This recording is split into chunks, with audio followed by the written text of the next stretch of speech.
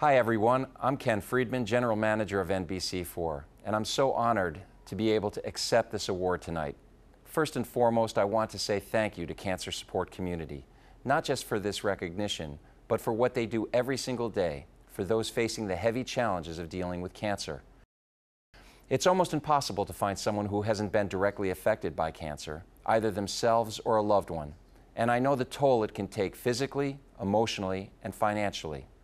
The fact that cancer support community is there to support services that offer hope and support to those dealing with the gravity of their own situation at no charge is absolutely incredible.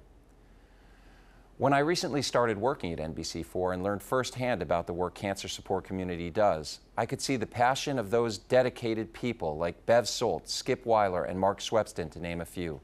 And I knew we wanted to continue the partnership that my predecessor, Dan Bradley, had championed. As a station, we are just as invested in helping those around us and in making sure Central Ohio is a great place to live, work, and thrive, no matter what situation life hands you. So again, thank you for choosing NBC4 to receive the Corporate Community Award. On behalf of the men and women of NBC4, I'm truly honored to accept this recognition of our efforts to help.